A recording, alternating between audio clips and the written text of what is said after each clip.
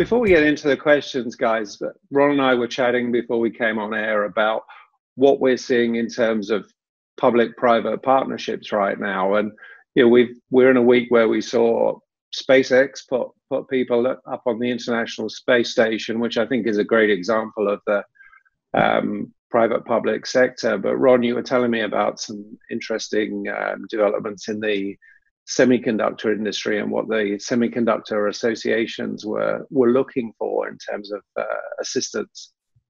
Yeah, so, and I think it's in response to everything that we're hearing about, out of Washington about we got to move some stuff back here. We've got to be less reliant on China, whether it's for medical or key technologies and stuff. And so, the Semiconductor Industry Association put out, kind of a white paper and a request to the government this week, looking for $37 billion.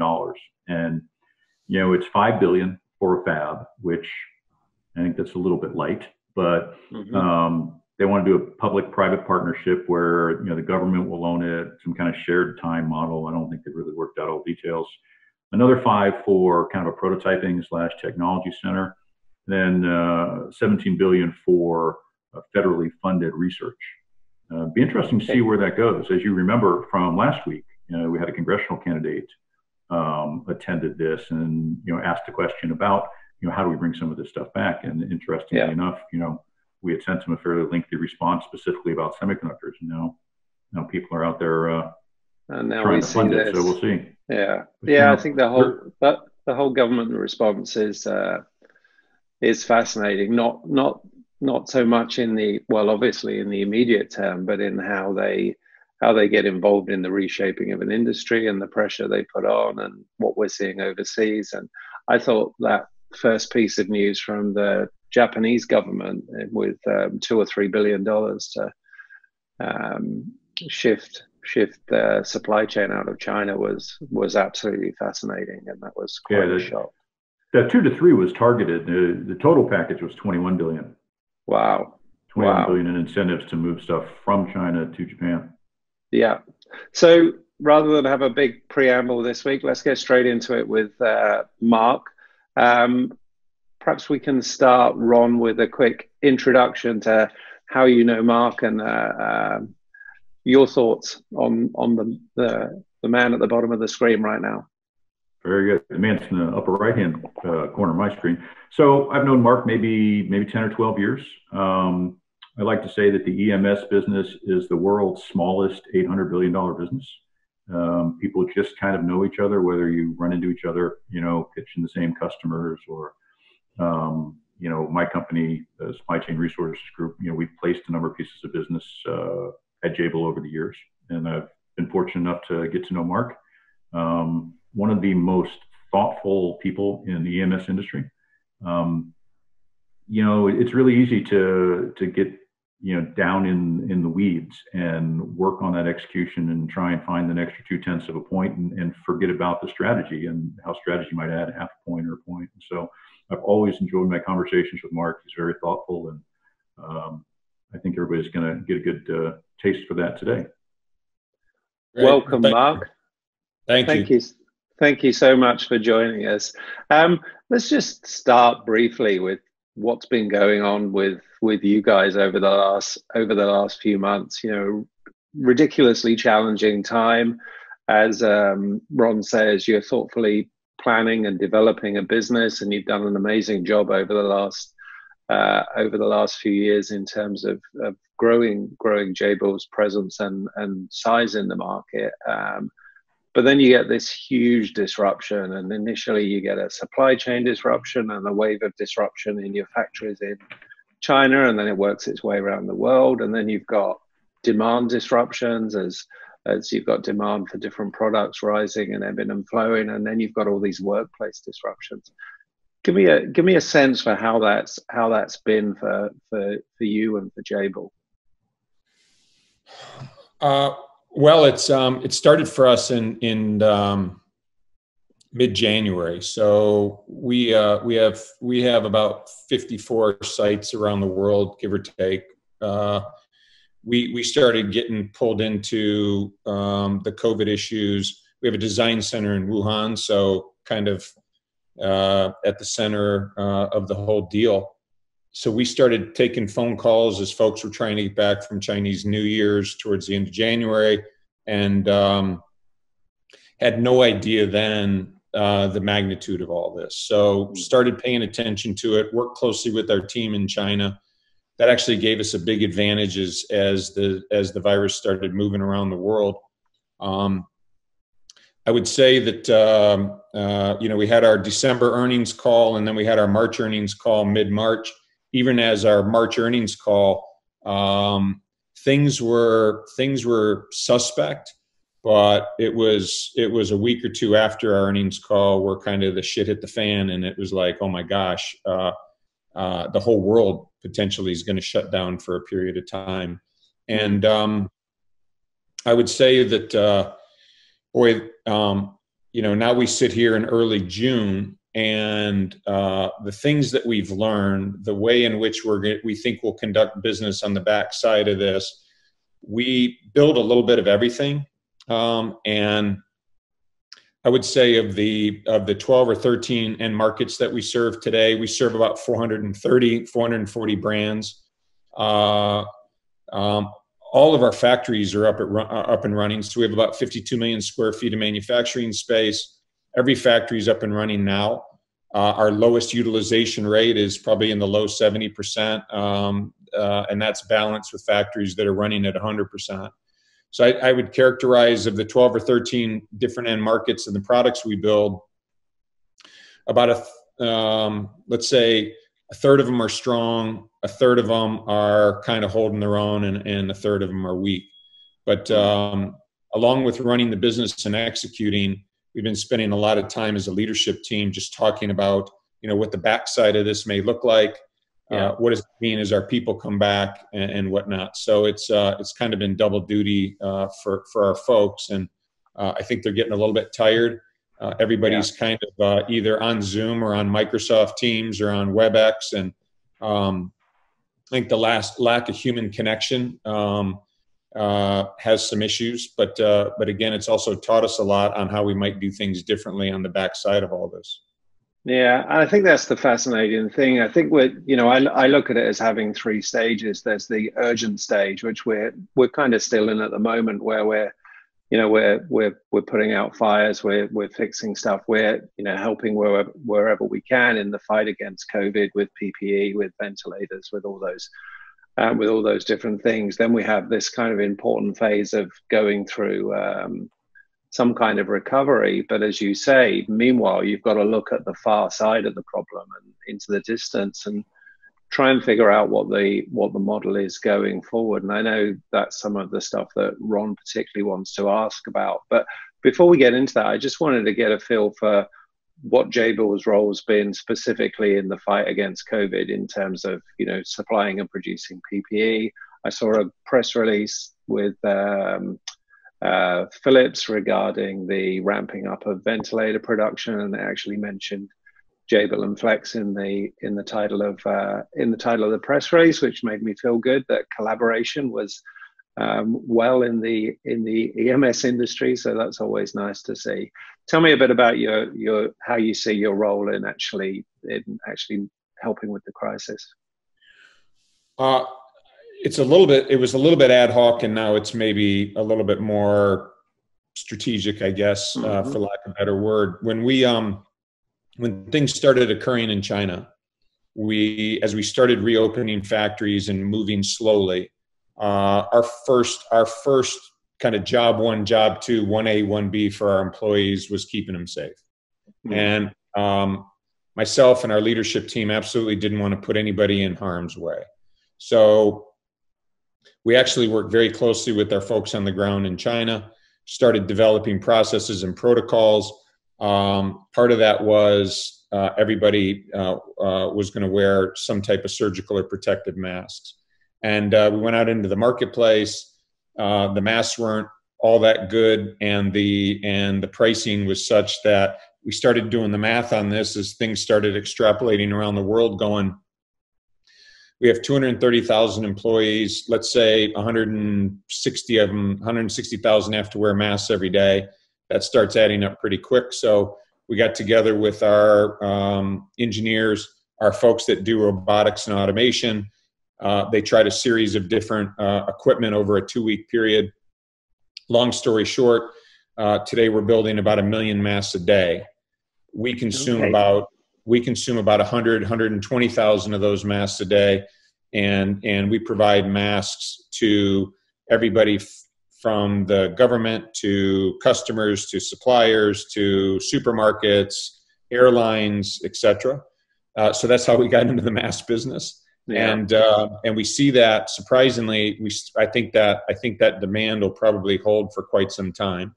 Yeah. And then we have a 3D additive part of our business, material science part. So we then moved into recyclable N95 masks. So if you can imagine a 3D printed N95 mask with liquid silicone rubber around the boundaries to make it very comfortable fit, with a filter insert. And we did a lot of work in terms of breathability, fluid dynamics, things like that, with the diameter of the filter. And we're now producing recyclable N95 masks, and those are just coming into volume. And then of our $28 billion in top line, we have a very large healthcare business. And so we've been building ventilators and ventilator subcomponents for a while, and that business just naturally grew into about a 4 or 5x of our normal ventilator business. And then everything from pulse oximetry type of devices to manifolds on how to reorientate some of the equipment that we're building specifically for COVID, and on and on. So again, we got into all this, and I don't know that we'll make much money at it. I don't know how sustainable it is, but as a team, we felt like it was the right thing to do, and I'm glad we did it. It also, for right or wrong, it brought us probably 2 degrees closer to dealing with both a variety of state governments as well as lots and lots of conversations with DC. So it afforded us the opportunity to kind of see some of that stuff from the inside out. Yeah, it's interesting when you talk about those discussions with DC. When this first thing started, and they were asking car companies to make ventilators and all that kind of thing. I remember having a couple of conversations with Ron and saying, "Hey, you got to ask the EMS guys. There's nobody on planet Earth that's more capable of pivoting production, of moving from one project to another, of leveraging new technologies, because you guys are doing that every day." And there are some great examples there. You have that amazing additive manufacturing part to your business. So have you been impressed with the agility and the speed at which the team have been able to pivot, or do you feel that you've always had that ability and you were just, it was like a coiled spring waiting and ready to go? I'm always proud of our team. I mean, let me think. We ship $100 million of product out of the company, $120 million of product out of the company every day. And I've been with the company nearly 30 years, and I'm not sure any single day has been the same amount of SKUs going out of the company or the same type of SKUs. So, again, I've known Ron a long time, and we talk about the fact that to be in this business, we don't have a single customer that forecasts their business properly. Some get the SKUs kind of right, some get the overall demand, but we have a lot of empathy around their challenges because it's put on them by the customer. And we've built a lot of algorithms around that, and that's helped kind of level set overall demand. I bring all that up because we live in a business that we have to be flexible and agile. And I think both on the demand planning side, the reactionary side, and then maybe more thoughtful or technical on the engineering side. So I think it reeks of ingenuity, because here we put 4 people together across 4 different countries. And in 2 weeks, they had taken a bunch of equipment off the shelf, rigged it all differently. And today we've got a bunch of automation producing a bunch of products, and Yeah. that's not unlike kind of what we typically do. Yeah, and that's been this whole digital transformation drive. Do you think it's the digital transformation that drives agility? I think it's a combination of digital transformation, augmented reality, machine learning, and our IT system. We're the largest manufacturing services business in terms of being U.S. domiciled. And the one thing that makes us very unique is of our 50 million square feet of manufacturing space, all of our demand planning, all of our factories, all of our machine learning, all of our AI is tied together with a single IT system. That gives us a real competitive advantage, because as we're moving inventory around, or flexibility, or I don't know where you want to take the conversation, but moving business from China somewhere else, or into China, or whatever, we do that. We do that constantly. And having an IT backbone that's similar, an ERP system that's holistic and the same. Most of that came from the fact that I started with a company where $150 million, whatever, we're in sales. The vast majority of our growth has been organic, so we've been able to build the systems grown. And again, it's we do our best to try to make those systems around agility and flexibility, because it's a core to the industry.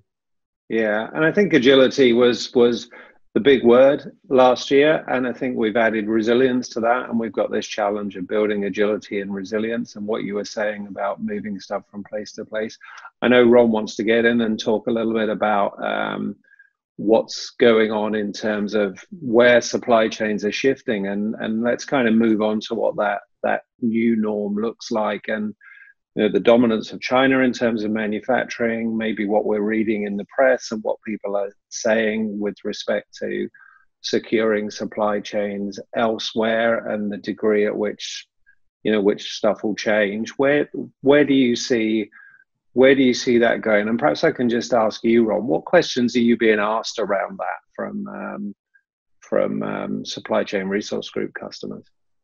I think the biggest question is, how much stuff is realistically going to come back to the United States? And those tend to be from our smaller customers. Our large global Fortune 100 customers are really looking for what is the best plus one.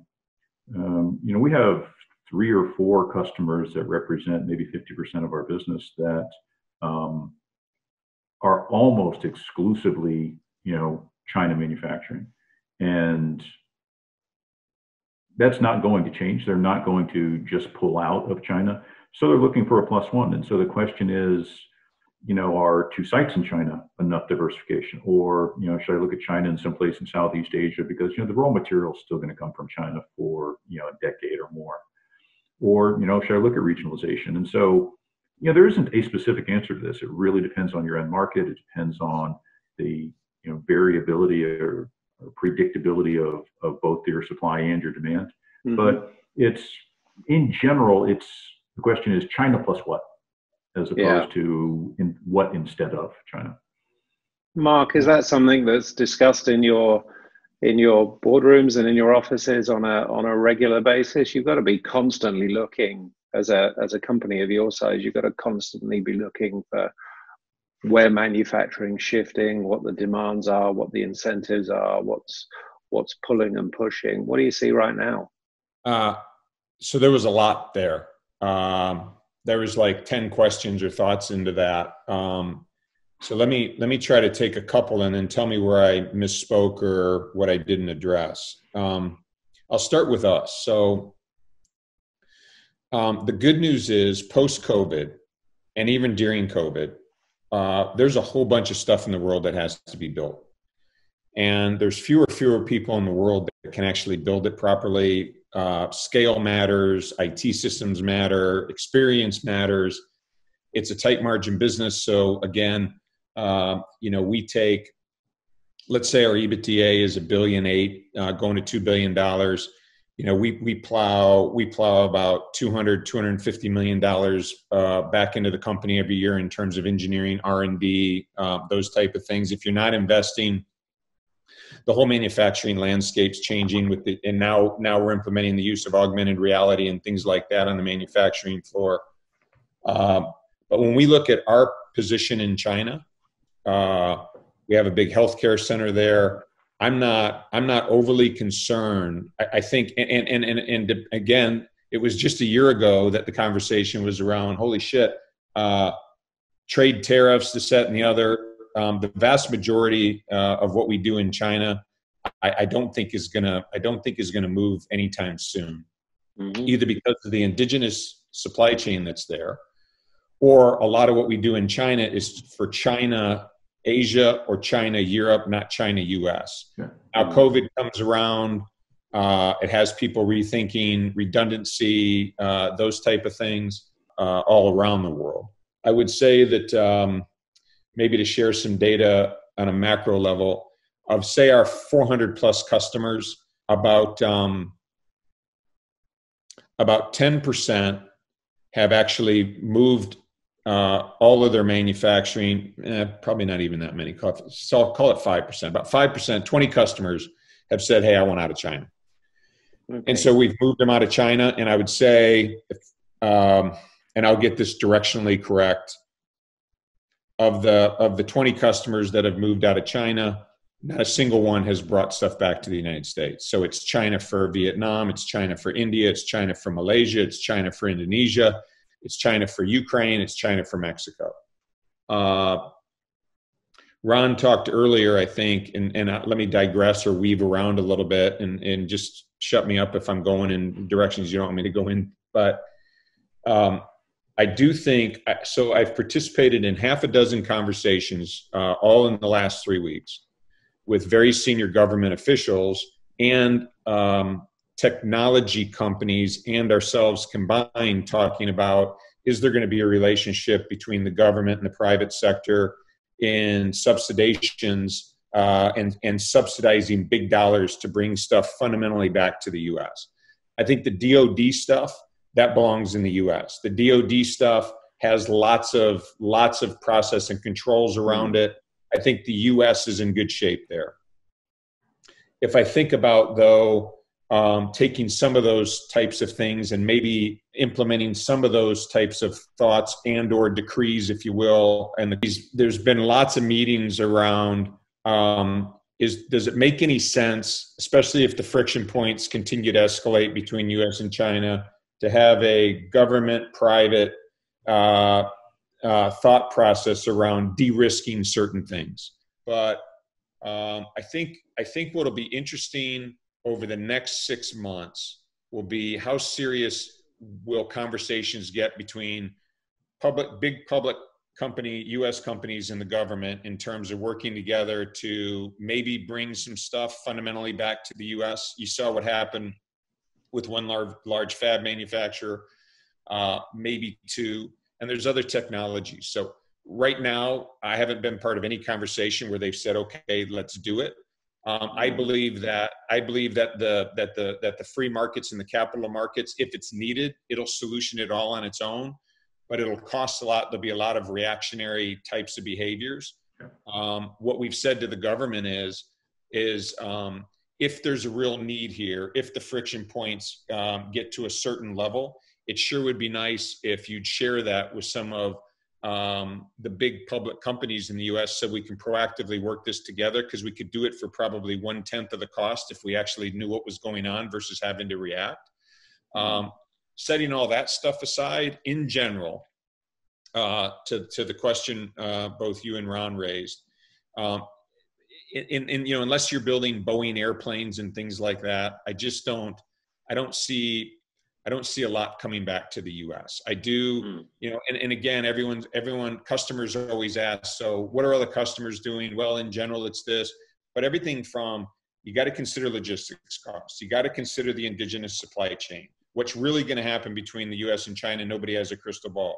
We have an election coming up soon, and gosh knows how that's going to turn out. And what are the new policies going to be? So again, I ground the conversation back to 400 plus customers. We've had probably 20 that have left China. I will say there's a higher percentage. So let's say behind those 20, maybe another 60 to 80 that were sole sourced in China. So maybe a total of 120 leaving, and say another 60, 80 behind them that have asked us to set up, go onto their product roadmap, and somewhere out here in this point in time, can we ramp some new products somewhere other than China, just so we build in redundancy in a very natural way. And I think that's smart, whether it's geopolitical issues with China or a single source that might be in the way of a typhoon, or, you know, that's just normal supply chain planning. So I don't know if I answered any of the questions, but that's you answered lots of them, Mark. That was absolutely awesome. And you know what you talk about there at the end is creating that additional resilience that people are looking for right now with some redundancy. You mentioned China for Ukraine, China for Mexico, China for Vietnam, a whole bunch of others. And I think India came up in there as well. Where do you see those countries in terms of who do you see as the most likely winners in terms of business shifting from China? Where do you see as a viable, as viable options, even if it's for very small parts, even if it's just for, redundancy or small numbers? I don't know that, I don't think there's any single winner. I can tell you just as a company that literally touches most all products, if I think about Malaysia, I think about Indonesia, I think about Vietnam, I think about Ukraine, I think about Mexico, India. I think India's got to kind of figure out who they are. They're a massive population with huge potential, but they're also like a jigsaw puzzle of independent kind of democracies, if you will, and trying to get decisions taken is difficult. Although love India and we do good business there, I don't know that there's a clear winner. And my hope is, I would hope that maybe with a little bit more tact and a little bit different approach, that we can start to make some progress around the IP infringement issues, some of the subsidization that goes on, and get to a point where, for lack of a better word, and I say this very respectfully because we got 40,000+ employees in China and they're awesome, and they're not politicians, and they treat IP correctly, and they act exactly like everybody else in Western place acts. I hope we can get to a point of containment that allows China to be a part of the supply chain. I think about I think that the world is a better place with when there's no boundaries. Yeah. It's interesting, Mark. You talk about the relationship between us and China and some of the rhetoric, and hopefully that all these borders and artificial constraints on trade are not going to pop up. And a lot of that rhetoric is around the U.S. being taken advantage of, but we buy product from China and China sells it to us, right? I mean, there's not been a gun to someone's head that says you have to move it to China, right? And so what you've seen is kind of the unfettered free markets, and maybe there should be little throttles here and there. Maybe we should address some of the IP stuff, but I absolutely agree with you that when we start trying to take the invisible hand of that free market out and make it work differently, history tells us, and academicians will tell us, and economists will tell us that everyone then becomes worse off. So I absolutely agree with that statement. Let me go back to something you were saying a little bit ago. You were saying, you've got a certain number of people that moved out of China, but then you've got some that have like, hey, I want China plus something. Of those, so let's say you got a pretty big customer doing a couple $100 million, and let's call it $200 million they were doing in China. Now you're doing some in China and some in any of these other 7 or 8 locations. That makes sense. What does that do to their total cost? Not just their spend with you, but what does it do with their spend with you, and then what does it do to their total costs? To have that redundancy, is that a 2-point hit? Is that a 5-point hit? What is the cost of taking a piece of business and dividing it up? I don't know. And the reason I don't know is because we have endless business models. Sometimes the customer pays for the transfer. Sometimes we pay for the transfer. I don't know. And it depends, Ron, it depends on product. It depends on where the indigenous supply chain is today, how much of that is commodity, how much can be recreated, how much is power supply, how much is core electronics, where's the memory coming from, where's the plastic coming from, where's the metal coming from, where's the product shipped to, what's the logistics cost, what's the redundancy of having now customers they think they have to have two teams to look over, two different geographies. I don't know what it costs. I think it's very, very, very product dependent. I think for me, if I were on the other side of the table, I would always be doing risk analysis, regardless if it's geopolitical or Mother Nature or whatever. And I think with just about every customer we have, what do you call it? Kind of catastrophic planning. The nice thing is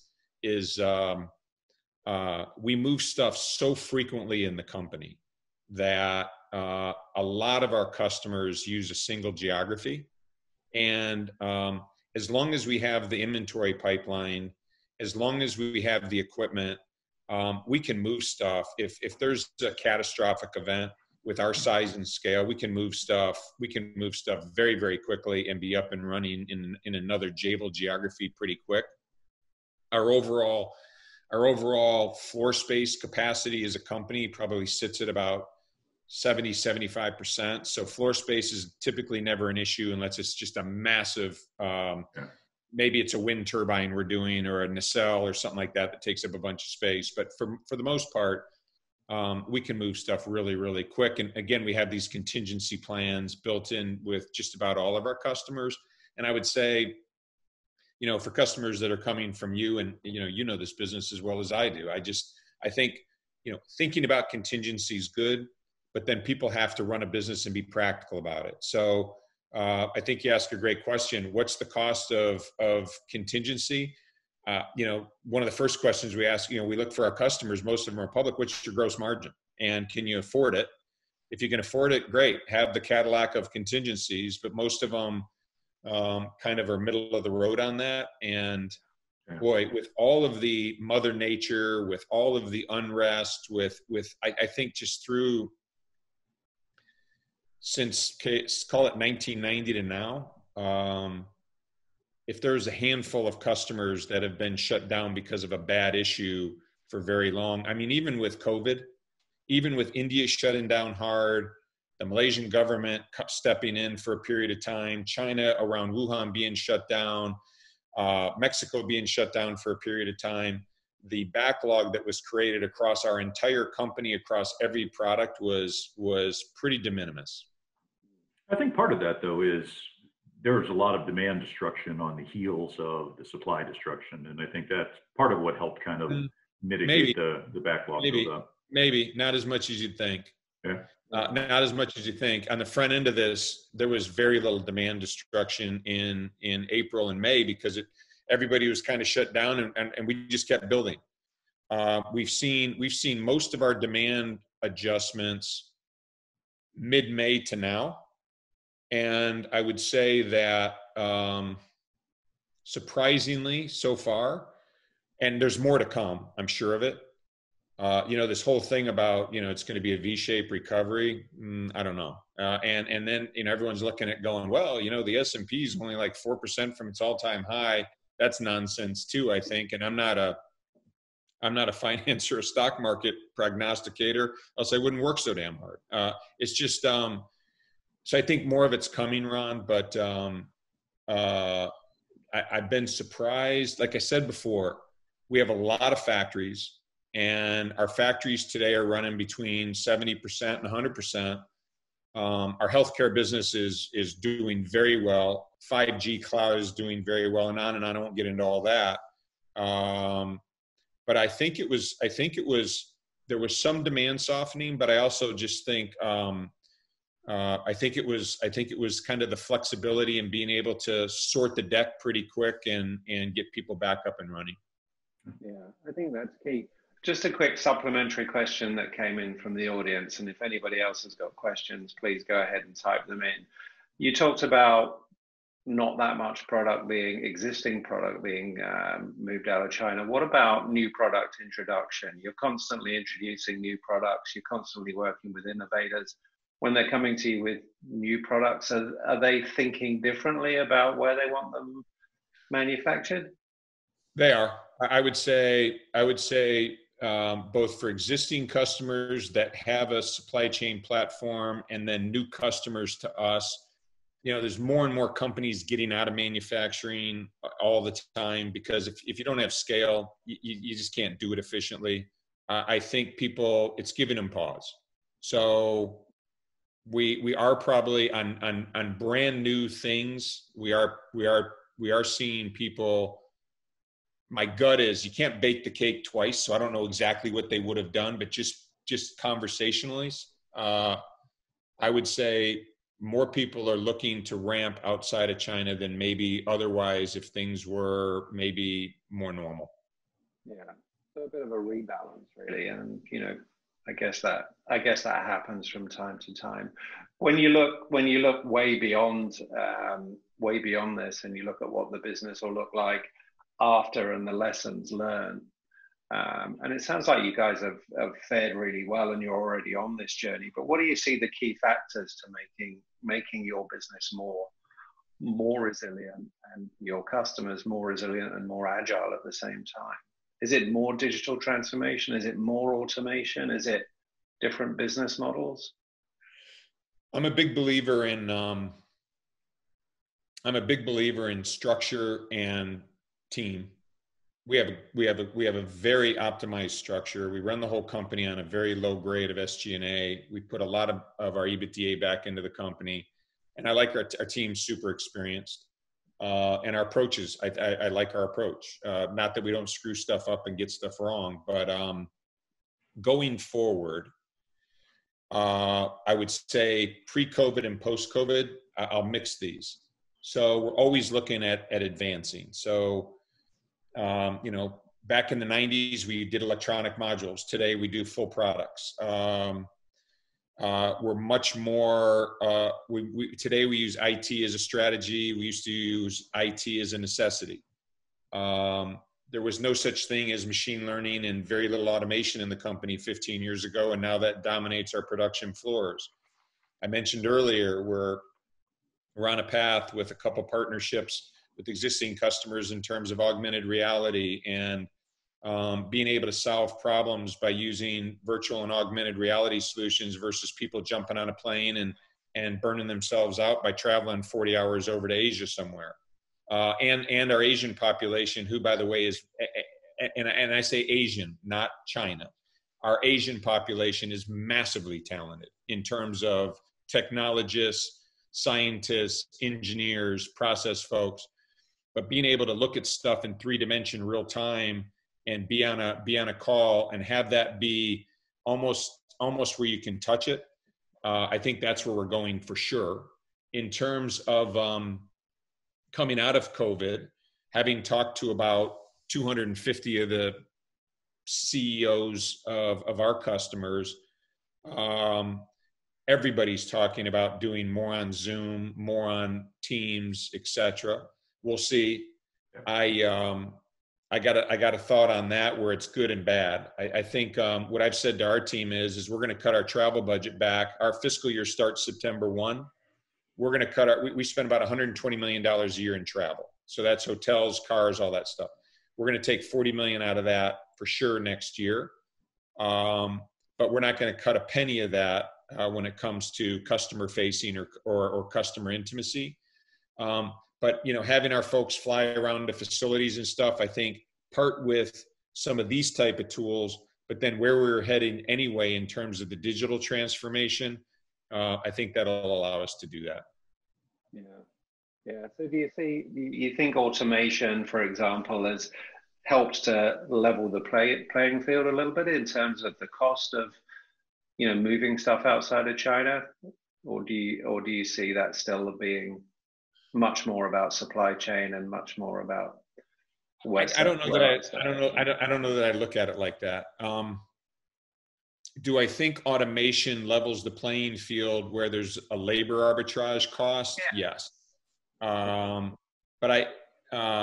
but that's becoming, that gap's closing. You know, there's no labor arbitrage today between China, Ukraine, China, Mexico, China, Penang. There used to be, but there is between all of those locations and Switzerland, or all of those locations and the US, or all those locations. And I mean, you know the drill. Yeah. But I think where I also observe companies getting themselves in their thought process a little misaligned is we watch people talk about, oh, we do great things with automation, and our engineers will go look at it, and for somebody that's building 500 million of something that's not overly complicated, you get a good ROI on the automation. So demand set, very little volatility in demand, same thing every day, lights out, and we do some of that. But I mentioned earlier about the world today demands agility and flexibility because, again, the forecasts are rubbish. And so this whole thing, we have to be very careful on how we think about automation. And our solution to it, right or wrong, is we've invested a ton in terms of base module automation, where the automation can be changed over very quickly in terms of grippers, and so we can use the base model, we can use the augmented reality, we can use the data collection and everything else on these base models. Yet these robots, for lack of better word, can be changed over and do multiple tasks, so we can move them from product to product, geography to geography. You know, watching companies over the years invest $100 million in a plant in their robotics, and then demand suffers or fluctuation, or there's an engineering change, and all of a sudden the utilization on that goes way down. I just think companies have to be very thoughtful. You know, there was a time where companies didn't give a lot of thought to their CapEx, but they gave a lot of thought to their gross margin. And so watching companies spend hundreds of millions of dollars on automation, they've never got a payback on that. So I think there's a time and place for it. We'll continue to invest in that. If I were to think about the areas of investment for us, anything to make our factory floors well advanced of most other factory floors, because what we do is build stuff. I mean, our business, yes, there's a strategy. Yes, we have to know where we're going, but our business is about execution. And I say to our team all the time, we're not perfect, we're flawed, but boy, oh boy, when I walk through a Jabil factory, I really want it to have some snap to it relative to other factories, regardless of whether it's healthcare or automotive or cloud or 5G or whatever it may be. Yeah, as you say, that automation has to be flexible. So the idea of flexible automation that's driven by software that can meet the takt time and change over time of your SMT lines, and can work in conjunction with the high mix you have in certain environments, makes perfect sense. And that gives you the agility. And if that's got the digital thread running through it, then it makes it easier to transfer, or it makes it easier to build in that redundancy. You said something, thank you, by the way. We are using digital threads now everywhere. So, and it used to be really blah.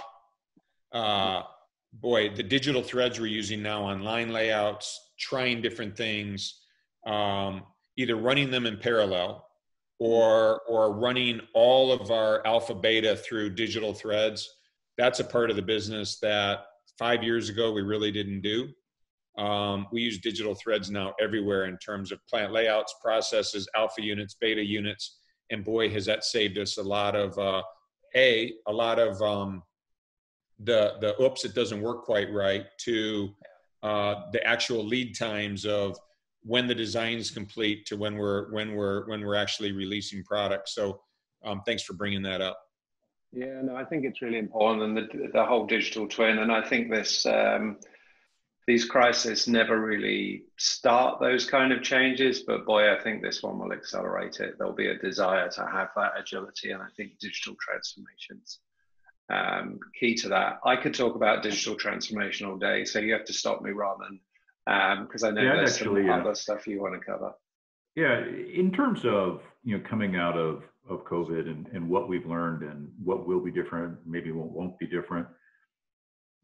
Tell me how you think about, or how your conversations are going with your customers around kind of two key issues post-COVID. One is the role of inventory, and two, visibility up and down the supply chain, and how you see that evolving specifically on the catalyst of COVID. What do you mean in terms of how I see inventory? You mean, is it going to be riskier, less riskier? So a lot of our clients, and whenever I talk to any of the EMS guys, they very, very tightly manage inventory. They very tightly manage returns. And a lot of that's driven by, an ROIC expectation and payment terms from, their clients and things like that. I hold this belief that over the last 5 or 6 years, we've gotten to a point where inventory is, thought of as bad no matter what. You just don't want to have inventory. And I've seen people, make thoughtful decisions that I've thought were wrong in terms of getting a little too skinny on some of the inventory that is single source, that has long lead times to ramp up production of, things like that. And so will people be a little bit looser on inventory? Will they be a little more willing to add strategic pockets of inventory, or does nothing change on the other side of this? We're actually, Ron, seeing companies be a lot more thoughtful around inventory. And it varies dramatically based on the product and the end market. So I would say, if you look at our kind of net working capital in our healthcare business, it's very, very different than, say, our iPhone business, which is very, very different than 5G base station business. So I think it varies all over the board. I would say that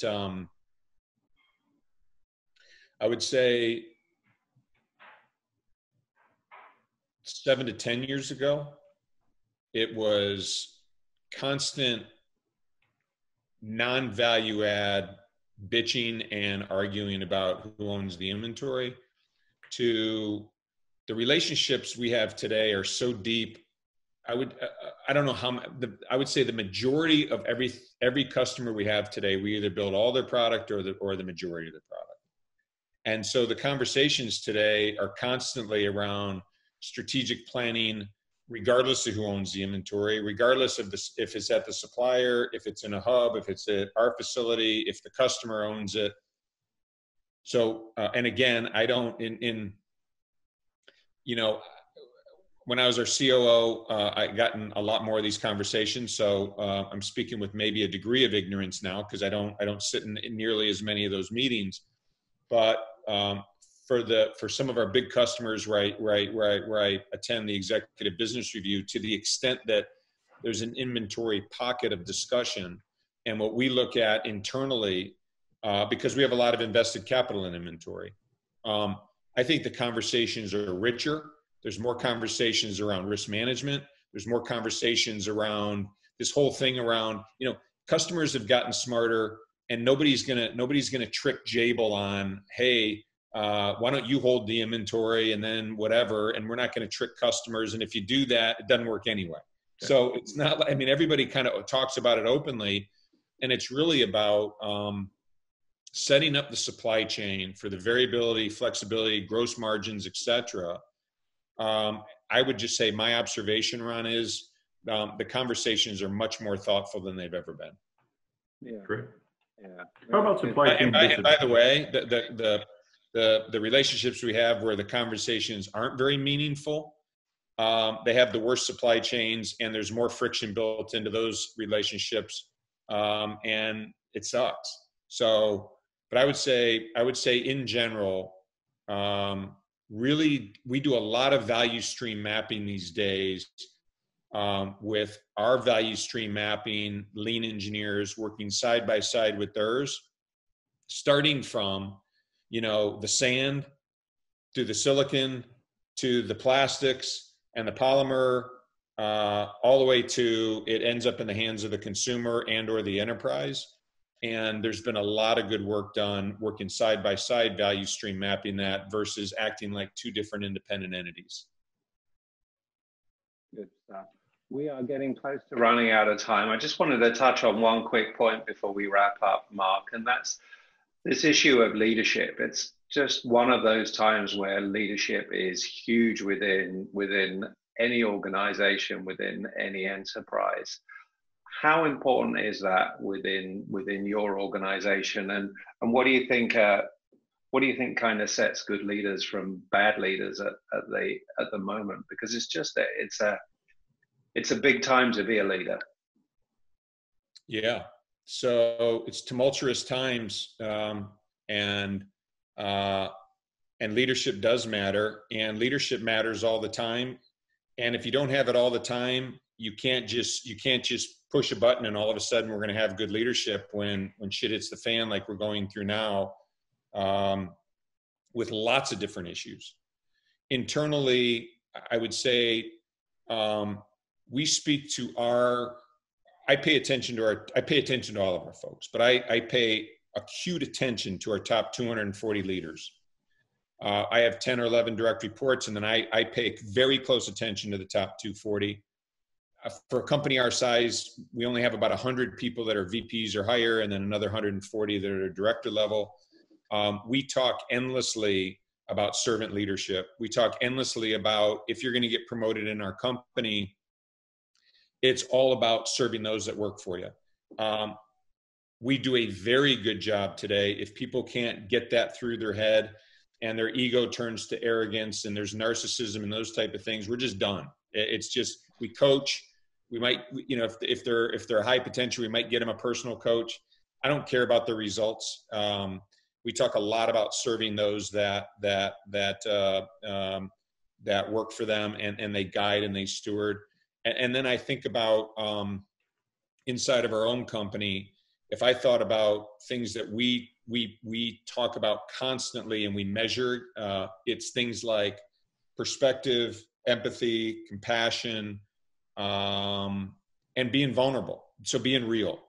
And I think the other thing that we talk to a lot with our leaderships about is if you want to be an executive, don't work here.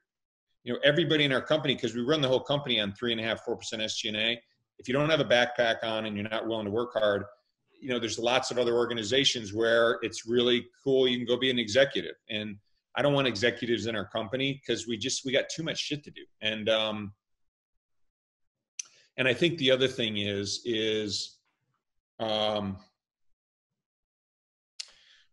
we often talk about in our leadership development, and then just at staff. I'm not much for slides, but every now and then, if people are feeling a little cranky or getting out of kilter, I have a couple slides. I speak at 2 or 3 universities a year, and I've got this little slide deck. But there's always one slide, and it says, you know what? People are going to forget what you did, and people are going to forget what you said, but they're never going to forget how they make you feel. And I think that really kind of constitutes what we think about leadership in our company. You know, we don't have a big brand. All of our customers have the big brands. We have a silent brand on purpose. We're the brand behind the brand. And all of our people have choices. They're really talented. But yet our turnover rate when we don't want people to leave is very, very low. And I think people feel kind of this thing, value set, culture, whatever you want to call it. But boy, do I think, you know, you read leadership books and sometimes you don't see perspective. Sometimes you don't see empathy, compassion, vulnerability. I think those are huge, at least in our Jabil family. Yeah. So Mark, I'm going to put you on the spot, I think, here. My favorite story I've ever heard from you, you were telling me about, and I don't think it was a direct report, but maybe it was one of your direct reports. And, you know, they were really struggling with something, felt like they were having a bad day. And you guys went and got in your truck and you drove this person somewhere to give them some perspective. Yeah. Can you share that story? 'Cause that story has stuck with me for a very long time. Yeah. So I've been on the board of Hopkins Pediatrics for. In fact, I'm exiting off because I hit my 20-year limit. But I had an employee who was fairly senior in the company. I was in the office at about 6:15 in the morning. They came over, and they're bitching about the fact that they were building a new house, and one of the carpenters had scratched the railing in the house the night before, and I'm like watching this person kind of agonize over this scratch on the railing, and I said, hey, what are you doing for lunch today? I said, cancel your plans. Let's go to lunch. We jump in my truck. I take him down to the pediatric hospital. I know everybody there, or most of the folks there. This individual's looking at me. What are we doing? Hey, we got something to do. We go to the 3rd floor. It's the oncology ward for pediatrics. And the elevator opens, and this individual says to me, what are we doing? And I said, I'm doing nothing, but you're going to just go walk around for 5-10 minutes. And they said, am I allowed to? Yes, I've cleared it. They walk around, and we get back in the elevator, and I just said, how concerned are you about the scratch on your railing? And this is, I shared that with you, Ron. I remember we were having a glass of wine or something. I just think perspective is huge. And we could talk another hour about what's happened with the recent death with George Floyd. And I mean, perspective in life is immense. And I watch some of our people get worked up over the things that are such nonsense. And that's why we talk so much, I think, about perspective in terms of our leaders, because I feel like in your life, whether you deal with, I have a big Italian family. My wife has a big Irish family. It makes for really interesting times. But we have everything in our family, from addiction to divorce to parents dying to dogs dying to abuse to, we have a huge family. And I have a daughter with special needs. So I just think when you go through stuff like that, it sucks. But if you can just have it kind of burn in your head about perspective and perspective for others, it sure does make you a better supervisor over others. Yeah, no, absolutely. And I started this conversation with, the idea, this part of the conversation with the idea of the challenges of leadership.